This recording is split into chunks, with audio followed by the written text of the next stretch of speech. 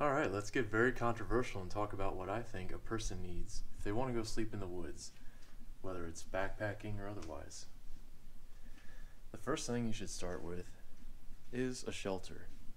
In my case, I have a flat tarp, a ground sheet, the stakes necessary to guy out the tarp, a bug bivvy, and my trekking poles. Together with that, I can lay out a shelter. And the next question is, how do I sleep in the shelter? Well, I have an inflatable sleeping pad and a sleeping bag. This one is Western Mountaineering. If you have nothing else, with those things, you at least know that you're not going to die overnight, and that's great. But there's a couple extra things there. One of which is that in order to get your sleeping bag compressed down, you're going to need some type of container. Some people don't use anything, but I like this waterproof roll top sack. What's next? Well, eating is good and having water. So I have a bag, an Evernew bag, and a Sawyer filter. The Sawyer water filter can thread on top of the bag. This is a cut-off water bottle, and you use that to scoop water into the bag. These really don't fill up on their own by sticking them in water, unless you had a stream coming off of a rock. Very perfect situation you hardly ever encounter. So the scoop lets you fill up the bag, and then with this you can squeeze that into a plastic water bottle to drink from. I like smart water bottles. I don't have one pictured because I need to get some new ones. The other thing is that once you've made clean water into your Sawyer water bottles or other water bottles, you can fill some more water in here and carry several liters if you need to. This is a back flush tool for the Sawyer in case it gets clogged. And this is a coupling. I put the coupling on the clean side of the Sawyer and then also the bottle that I'm filtering into.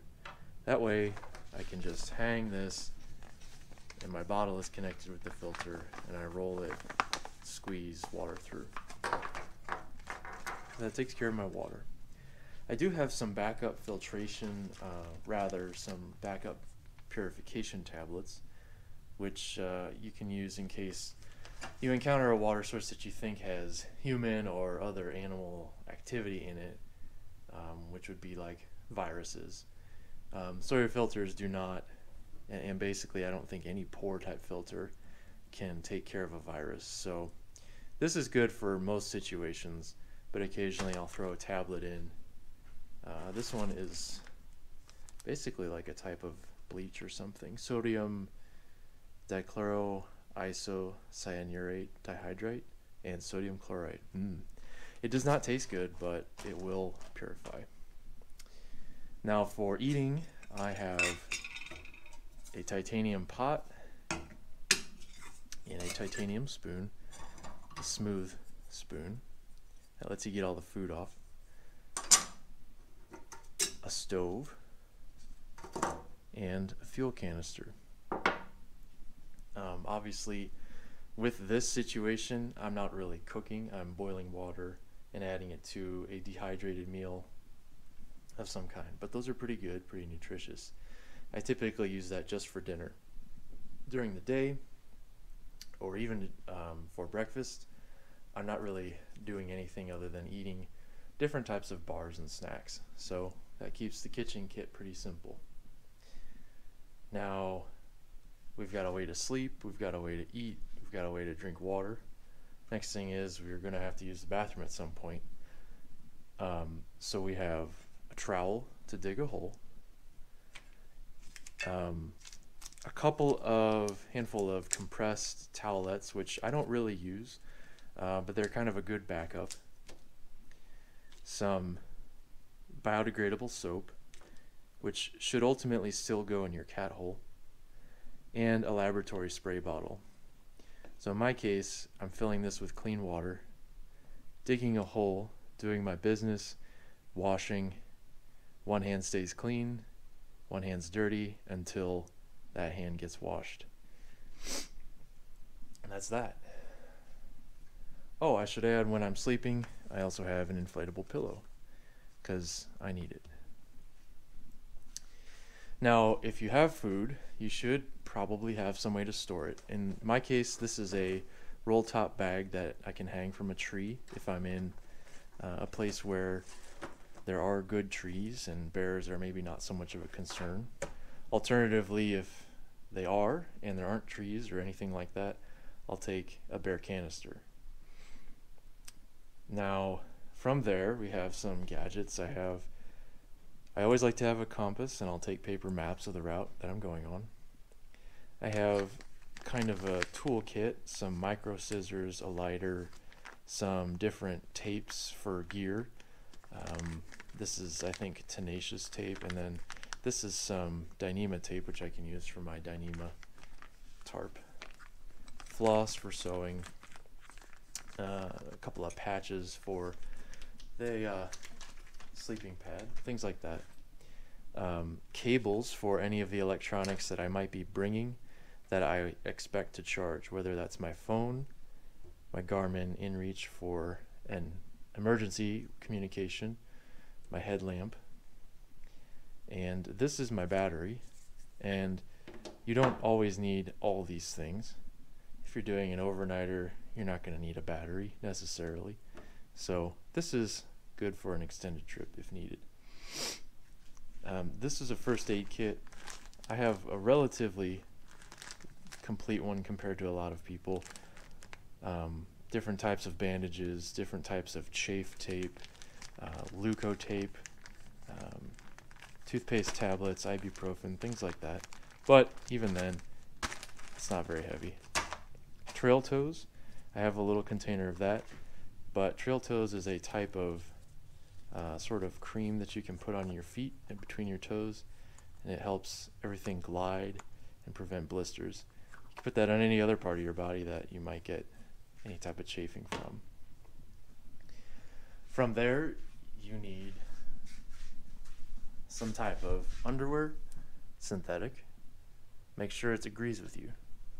Some type of liner sock, some type of wool hiking sock. Some people won't use a liner, and that's okay, but for me, that prevents blisters. Then you need some type of pants or short. I think pants are better for sun protection and bug protection, and you can get some very lightweight ones, and it's not really uncomfortable even if it's warm. Some type of shirt. I actually like a sun hoodie as opposed to a shirt because that's also bug and sun protection. I like a hat. I need some type of way to protect from the rain. More of a hypothermia prevention thing.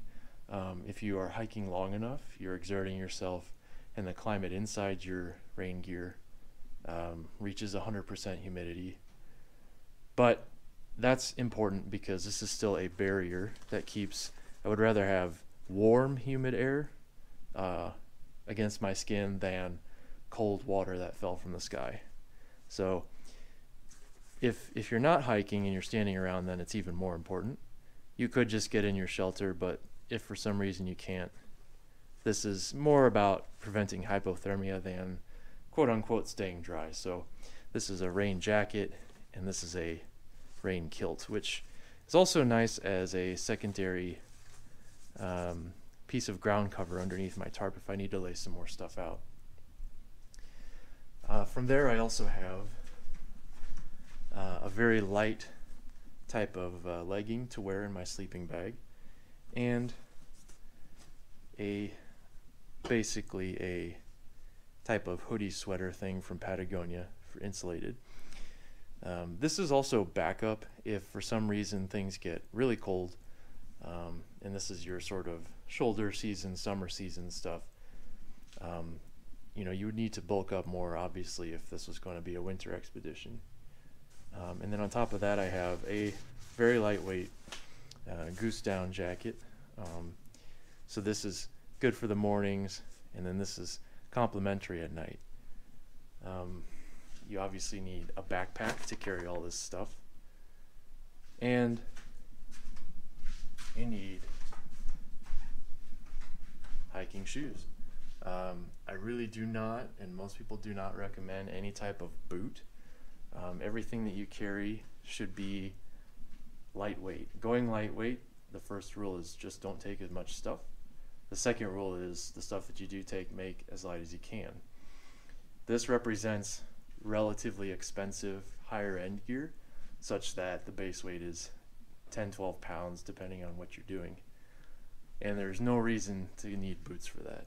But even if you were carrying 30 or 40 pounds, I would still recommend some type of trail runner, because your feet can breathe, they're very happy, they're very flexible. The idea of ankle support is, well, I'm not a podiatrist, but I don't think that's ever really saved someone too much from hurting their ankle. I think that typically has a lot more to do with your muscular strength, but like I said, this video is controversial enough, so we're going to stray away from that. Suffice it to say, I don't get blisters, I don't get injuries when I wear some nice light trail runners. You can go look it up. There are some studies by the Army or other parts of the military as far as weight on your feet and how that translates into energy expenditure. So it's actually very sensitive, and it's good to get those numbers down. Some things that you don't need but are nice to have: a cup, although I typically am going to boil water or heat water and drink my coffee out of my titanium, so this cup doesn't usually come along, but it might. This is a insulated envelope of sorts that I'll put a dehydrated meal in once I've added the boiling water, and this helps retain the heat for longer so that it cooks more thoroughly. And this is a Baco lac blender, I think it is. This is a saw, a folding saw, and this is for, you know, if I'm going someplace where there is wood to be cut to make a fire, this is very handy. Typically these two things are more about a cold season thing.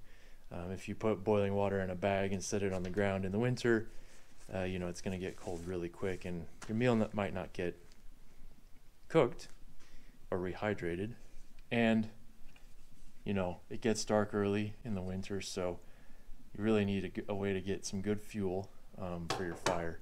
Otherwise you're going to be sitting around in the dark wondering, what are you doing in the woods? So altogether, that's what I bring backpacking. 10-12 pounds depending on the season and that sort of thing. You can bring more, you can bring less, but I'm very happy with these things, and I think a lot of people are, because after all, most of the advice I got was from others, but I think it works out great.